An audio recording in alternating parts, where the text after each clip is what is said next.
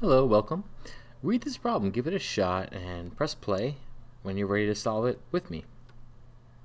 Okay, so let's just read it. For x is greater than 0. Okay, so I see we've got x in our denominator here, so we want x to be larger than 0. Otherwise, we would be dividing by 0. And it says which expression is equivalent to this one right here. In other words, they want us to simplify this thing. How do we do that? Well, this says the third root of x squared. Well, the third root of x squared, then we have the third root of that. Okay. The third root is just 1 over 3, just like the square root is 1 over 2, and so on and so forth. Then we have x to the fifth, and then the square root of that, and then we have just x to the first with the sixth root. So now we simplify this using our laws of exponents. Here we're going to multiply these exponents, right? The classic law of exponents. Here there's an exponent of 1, multiplying a sixth by 1. And we have 2 times 1/3 is 2/3. And then we have 5 times a half is 5 halves, all over x to the 1/6. So all I did right there was apply the law that a to the m to the n equals a to the m times n. And then over here, let's apply two other laws.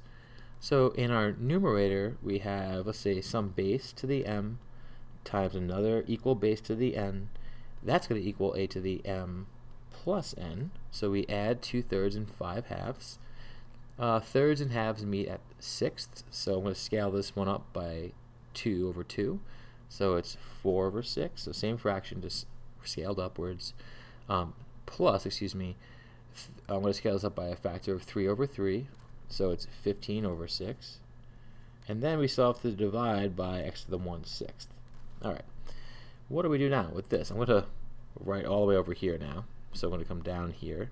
We have x to the 19/6. All I did right there was add those two fractions. 4 and 15 is 19 over 6. But then I'm going to subtract 1/6 to get x to the 18/6, which is x to the third. 18 divided by 6 is 3. And the reason I did that is because we were dividing by x to the 1/6 right here. A little sloppy, apologies. And when we divide equal bases, we subtract. And I love that one because here, when we multiply equal bases, we add. So then the opposite is true. If we are dividing equal bases, we can subtract the exponents. So if you have a to the m divided by a to the n, that's a to the m minus n. We subtract those exponents. We're applying that law of exponents. So this problem is interesting. It uses these three major laws of exponents, and it gets us x to the third power, which is choice 3. All right, I hope that helped.